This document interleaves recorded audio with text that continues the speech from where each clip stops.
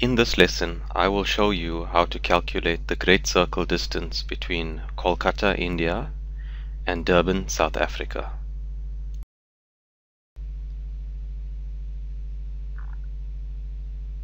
This is the city of Kolkata in India.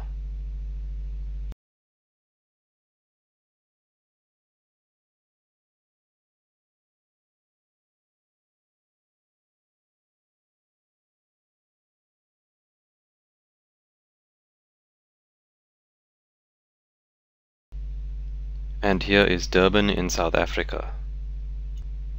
Drawing the great circle path between Durban and Kolkata will show us the shortest distance between the two cities on the surface of the sphere. As the third point of my spherical triangle, I can choose either the north or the south pole, as Durban is south of the equator and Kolkata is north of the equator. I will choose the south pole. Let's join Durban to the south pole and Kolkata to the south pole. And I now have my spherical triangle. Let me now try and draw this picture.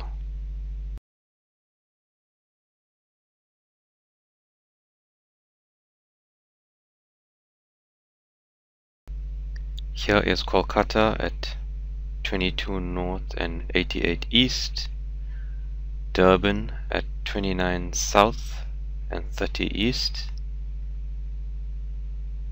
That's the great circle path between them. Let's join Kolkata to the south pole along its meridian and do the same for Durban. In my spherical triangle, this angle will be d lambda. This side will be the co-latitude of Durban, chi d, and this side will be 90 degrees plus the latitude of Kolkata, 90 plus phi k.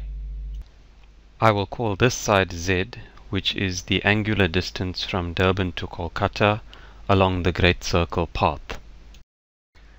Now, what can I calculate in this triangle? I'll start off with d lambda, which is the difference in longitude between the two cities, and this works out to be 57 degrees 31 minutes. Chi of Durban, which is the co-latitude of Durban, is equal to 90 minus phi of Durban, which works out to 60 degrees 7 minutes, and 90 plus phi of Kolkata works out to be 112 degrees 34 minutes. Now we have enough information in the spherical triangle to be able to use the cosine rule of spherical trigonometry. Since we know chi of Durban, 90 plus phi of Kolkata,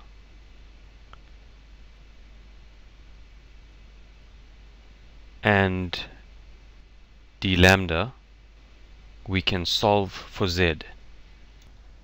Z works out to be 76 degrees 11 minutes and 5 seconds.